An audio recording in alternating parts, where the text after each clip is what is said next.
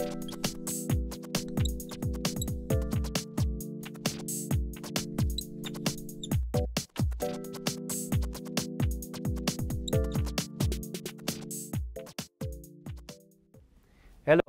I'm Robert Schweiger, Director Product Marketing, Automotive.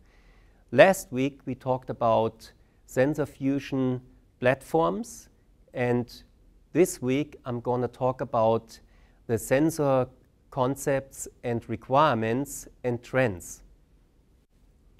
So this is a sensor fusion platform, and you need basically for automated driving level 3 up to level 5 sensors like cameras, radars, lidars, and ultrasound.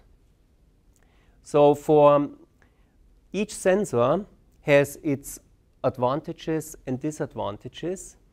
And so if we look at the camera, this is the only sensor that can see. So you can basically see texture and detect also traffic signs, but it has its challenges in pure visibility conditions. The radar, for instance, is very robust at any weather condition during day and night, has a very good range, but it has some disadvantages in terms of the angular resolution and the range resolution. The Lidar sensor is actually the perfect sensor to capture a 3D map of the surrounding of a car in a very accurate way. So it has a superior resolution, but the Lidar sensor, the first ones, were based on mechanical moving parts, and now about 40 companies are designing a fully integrated solid-state version of the Lidar sensor. And with these solid Lidar sensors, the price will come down significantly, which is a key requirement for production usage of Lidar sensors in a car. So since you do not want to have a mechanical moving thing, a Lidar sensor on the roof of a car, you need actually 4 Lidar sensors at each corner of the car with a 120-degree field of view. So let me go a little bit into the details on the requirements and trends of each sensor. So in order to enable a higher level of automation, you need to have a very accurate surrounding detected for your car, and therefore the resolution for a camera, for instance, will definitely go up. So we will see full HD cameras up to 4K cameras, and so that will significantly increase the data rate from let's say from 1 gigabit per second up to 24 gigabit per second. On the radar side, there's also a lot of innovation going on currently, and especially with the 79 gigahertz band, people are designing radar systems that provide a much higher resolution.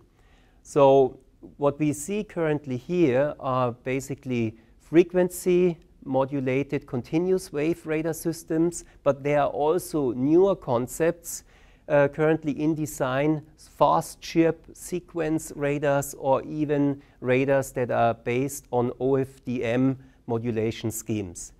And because the goal is to have actually a higher resolution radar, the data rate will go significantly up.